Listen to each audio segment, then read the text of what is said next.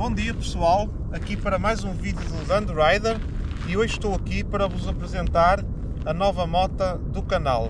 Nova mota, segunda mota. Como é lógico, eu não vendia Honda Goldwing, nunca pensaria numa coisa dessas. E então, a nova mota do canal é esta lindíssima Honda CRF 300 Rally. Como vocês sabem, num vídeo que eu fiz aqui há cerca de 2 meses ou 3 atrás, penso eu, que até foi uma ideia dada por outro motovlogger, que eram as 5 motas que gostávamos de ter na nossa garagem. E se vocês se lembram, para quem viu o vídeo, uma das 5 motas, e foi logo a primeira que eu falei, que gostava de ter na minha garagem, era precisamente a Honda CRF 300 Rally. Isto porquê? Porque é uma moto que tem as aptidões que a Goldwing não tem. Ou seja, uma moto com aptidões mais para fora de estrada, e então nesse vídeo eu disse que era uma das coisas que eu gostava de iniciar, era começar a fazer um bocadinho de fora de estrada, e então surgiu a oportunidade para adquirir esta moto como segunda moto, e acho que vai ser uma experiência bastante interessante. Antes de avançar para falar aqui um bocadinho sobre a moto, queria fazer um agradecimento muito especial à Moto Diana. A moto foi comprada na Moto Diana, que tratou de todo o processo de forma exemplar, mesmo a encomenda da moto e tudo, conseguiu entregar uma moto quase em tempo recorde. E portanto, o meu agradecimento. A Moto Diana é apoiante do canal há algum tempo, e devido à minha logística de viver e trabalhar fora de Portugal, eles entregaram uma moto em casa, daí eu não estar a fazer o vídeo também a ir buscar a moto à Moto Diana. E portanto fica aqui também a dica: quem estiver interessado em comprar uma Honda, não deixem de pedir e de contactar a Moto Diana, porque em caso de necessidade eles têm um serviço em que vos podem entregar a moto em casa, tal como fizeram comigo, e portanto o facto de ser em Évora acaba por não ter problema nenhum, porque se vocês estiverem interessados e se vos agradar, eles conseguem vos entregar a moto em casa. Esta moto é monocilíndrica, portanto só tem um cilindro, tem 27 cavalos e pesa 150 kg.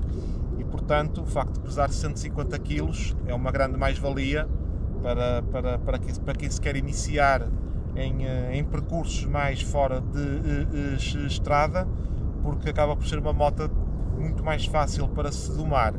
Além disso, tem jante 21 à frente e 18 atrás, e tem aqui pneus apropriados para percursos em off-road. Eu acho a moto lindíssima, este vermelho Honda característico, o vermelho e o azul, e é uma moto bastante alta. O único tempo que andei com a moto até agora foi só de vir do Porto até aqui, à Mortosa. E portanto a minha experiência ainda é muito pouca com esta moto. Fiz 50 e poucos quilómetros com ela está completamente nova, não é?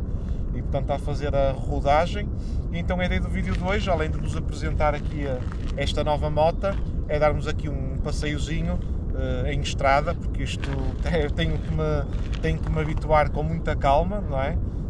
É isto, embora já tenha notado já que a moto realmente é muito levezinha. Eu não estou habituado a andar em motas tão leves, ainda me faz um bocadinho de confusão a curvar, porque quando se mexe aqui o guiador um bocadinho, ela curva logo, e portanto na Goldwing é uma forma completamente diferente de se conduzir, e portanto ainda me estou aqui a começar a habituar à moto. Então a ideia do vídeo de hoje, para não ficar assim também demasiado grande, é só partilhar aqui com vocês uma primeira experiência a conduzir esta belíssima moto.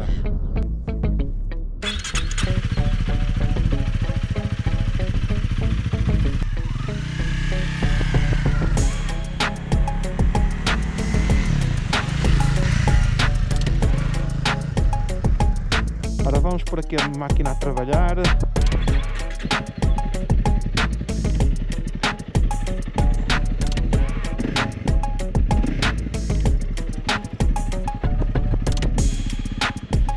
Deixa-me desligar aqui.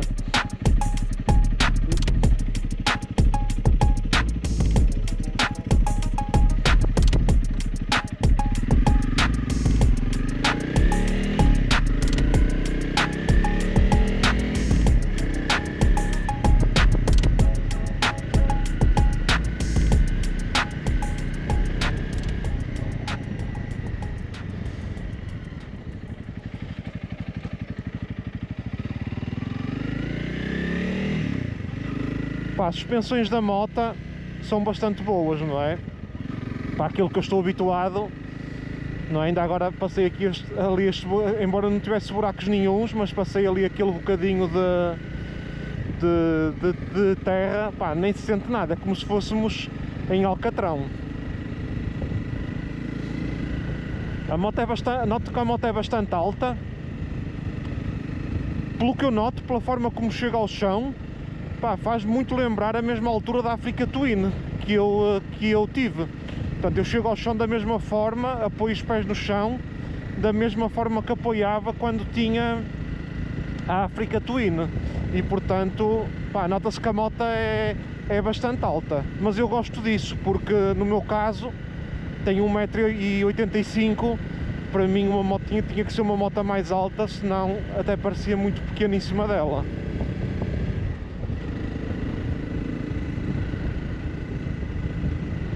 Pá, e como é uma monocilíndrica, não é? Vamos aqui a 40 km por hora, ou 44, e já vou em quinta e ela não vai, e ela não morre, não é? Se uma pessoa acelerar, ó, estão a ver? Ela sai logo. O que me faz ainda um bocado de confusão é a curvar a moto, porque como ela é muito leve, qualquer coisa que se faça, ela responde logo. Portanto, ainda não estou muito bem habituado a isso, pá, mas de resto a moto é espetacular. É um tipo de condução diferente, obviamente, pá, mas que muito fixe.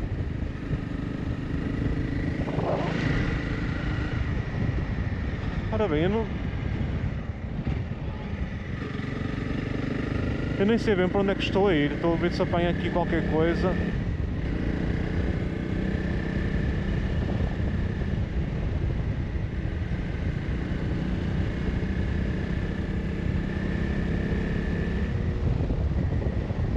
Agora é assim, tenho a certeza absoluta, não é? Com uma moto destas, com 150 kg, que é totalmente diferente, não é? De fazer assim uns percursozinhos de fora de estrada, do que andar com uma moto de 230 ou 240 ou 250 kg. Isso nota-se logo aqui, não é?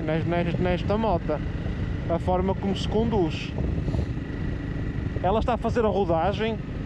Pá, eu vim até cá pela estrada nacional, pá, mas vim sempre ali 80, 100, pá, ela vai muito bem a essas velocidades, não vai a puxar muito, ali entre os 80 e os 100. Claro que é uma monocilíndrica, a 100 km por hora em sexta já vai às 6.000 ou 7.000 rotações, como é lógico, mas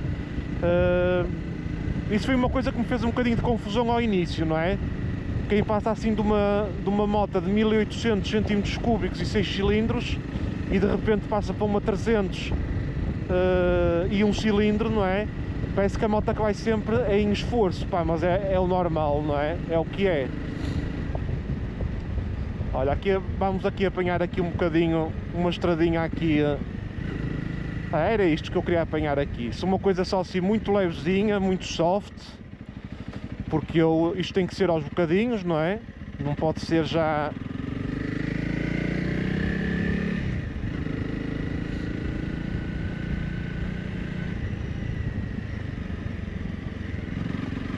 Ei pá, está cheio de lama isto.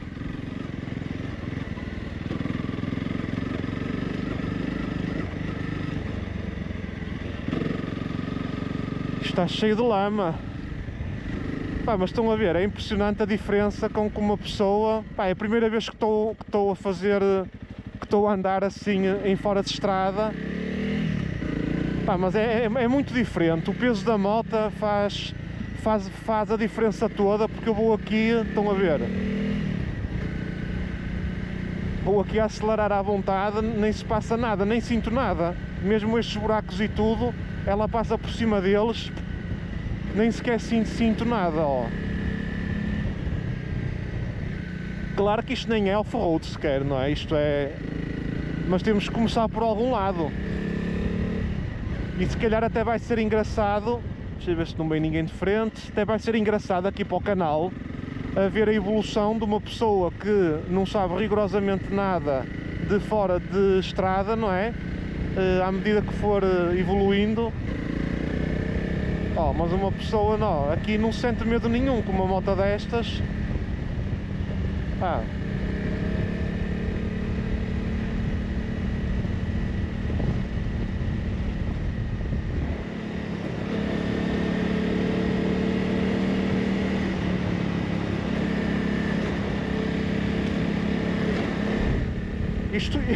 Isto como os buracos todos, uma pessoa nem sente nada, ó.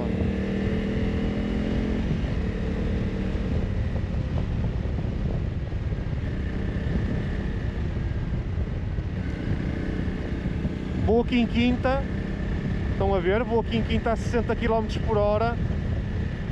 E uma pessoa consegue manobrar a moto para um lado e para o outro. Pá, e sente-se a moto como se fosse em paralelo, nem se sente nada.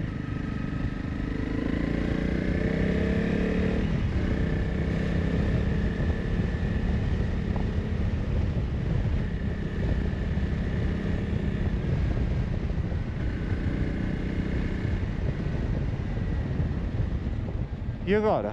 Por aqui? Posso ir?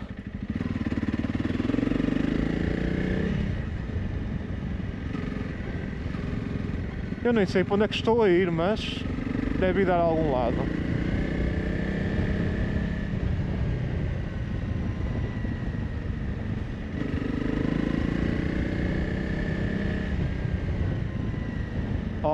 Fogo. Isto é uma diferença abismal, andar assim com uma moto destas.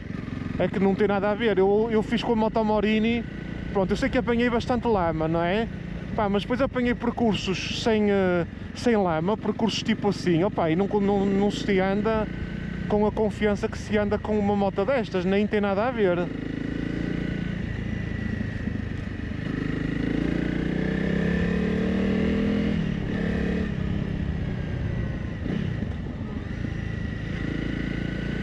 Olha que fixe, que encontrei aqui este caminho. Olha que porreira.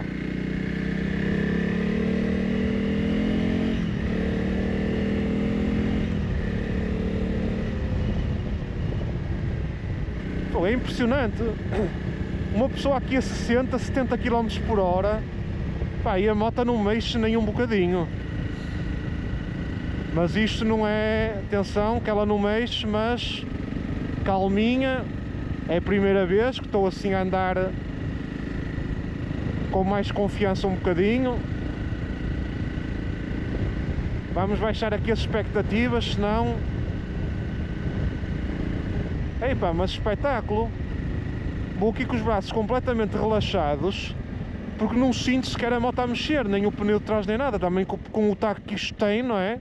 Eu vou já mostrar ali à frente só os pneus, como é que isto são. Opá, isto tem muito taco, estes pneus.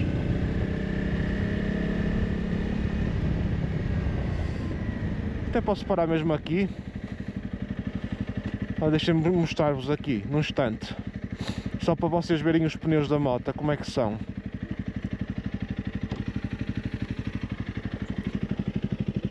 Estão a ver?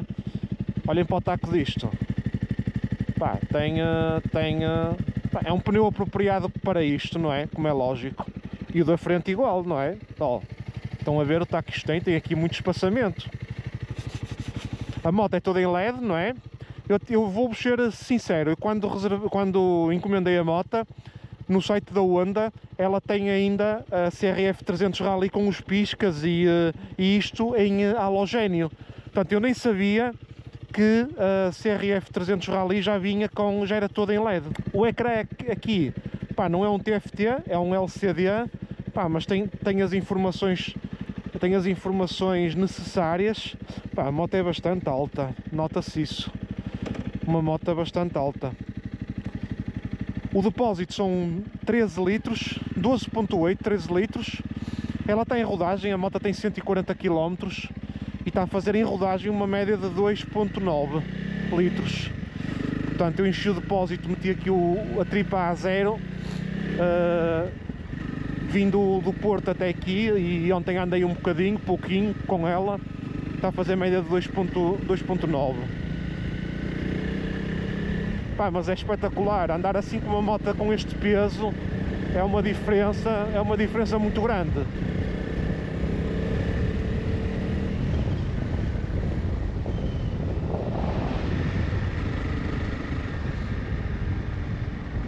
E a ideia desta moto é poder explorar outros sítios que eu não posso explorar com a onda Goldwing, não é? Portanto, poder, sempre que vier também a Portugal, para ter sempre aqui uma moto. Também já andava farto de estar sempre a alugar motas, não é?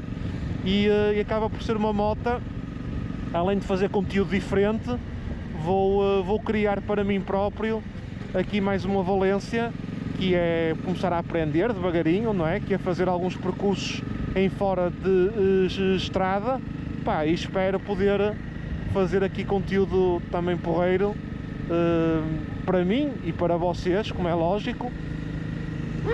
Pá, mas estou mesmo muito contente com a moto, pá. Esta moto é... E a última vez que andei assim numa moto destas foi entre os 15 e os 18 anos, que tive umas 50, 60 centímetros cúbicos, que devia pesar para aí 100 kg a moto, e portanto já não andava numa moto assim há muito tempo. Até vou fazer melhor, pá. Vou fazer ali o percurso para trás outra vez que eu fiz. Eu gostei de fazer aquele bocado de percurso. Eu depois também vou fazer um vídeo a explicar-vos porque é que comprei esta moto. Claro que existem outras opções, não é? Dentro desta gama, existem outras opções. Existe teoricamente uma opção mais óbvia do que esta, não é? Mas eu vou-vos depois fazer um vídeo a explicar porque é que comprei esta moto e não comprei outra, tanto desta categoria.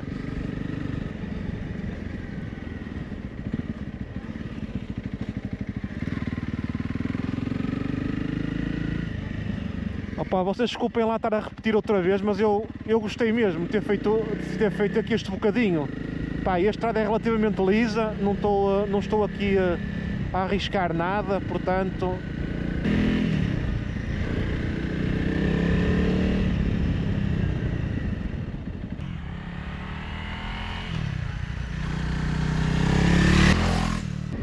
Eu até estava com medo do banco, que fosse mesmo tipo tábua, pá, mas olhem, 150 km, para já não sinto assim nada de muito especial. Claro que não é o banco da outra moto, como é lógico, mas tendo em conta as características que esta moto tem, até não acho o banco desconfortável, pelo menos para já, não é? Vamos ver à medida que for andando nela também, mas não acho a moto nada desconfortável, porque eu acho que é por ela ser alta. Ela, como é bastante alta, pá, eu vou aqui com os joelhos bem encaixados aqui na parte do lado. Os pois-a-pés também estão num sítio bastante porreiro, bastante neutro, e pá, se calhar é por isso. O guiador é estreitinho, como é lógico, não é? O guiador é estreitinho. E o que eu pedi para me porem na moto, já agora vou só parar aqui para vos mostrar. O que eu pedi para colocarem na moto, estão a ver aqui isto, USB. Pedi para me colocarem aqui uma ficha USB. Estão a ver, uma ficha dupla USB. Uma para o telemóvel e outra para outra coisa qualquer, que vocês vão ver no próximo vídeo. O que é? Porque é que eu mandei colocar isto aqui. Pá, mas foi na moto Diana também que me colocaram isto. Pá, está aqui mesmo aqui à mão de semear. Tem aqui esta barra de acessórios aqui em cima, para pôr, por exemplo, aqui o telemóvel, e se quiser ligar, liga logo diretamente aqui. Fica com duas fichas. Opá, muito porreiro este sistema. Tem aqui a tampinha, para quando lavar a moto é isso, para não apanhar água. Pá, espetáculo. E pronto pessoal, acho que por hoje, assim para primeiro vídeo, ficamos por aqui. Vou fazer muitos mais vídeos, como é lógico, com esta moto, a ideia é essa. E portanto, acho que está tudo assim dito. Eu ainda vou falar muito mais sobre a moto, só que preciso andar um bocadinho mais com ela, para perceber bem quais são os pontos fortes e pontos fracos dela, e falar um bocadinho mais sobre as características dela. E pronto pessoal, e vamos nos vendo por aí com esta e com a Goldwing agora, fazer aqui um mix de conteúdos com as duas motas. Espero que tenham gostado, deixem aí o vosso comentário se acham que esta é uma moto, acham que fiz até uma boa escolha, assim à primeira vista, para uma moto para fazer assim uns percursos em fora de estrada e explorar assim locais um bocadinho diferentes daqueles que não posso explorar com a Honda Goldwing. E digam-me aí a vossa opinião sobre esta moto. Ok pessoal? Um grande abraço e até ao próximo vídeo.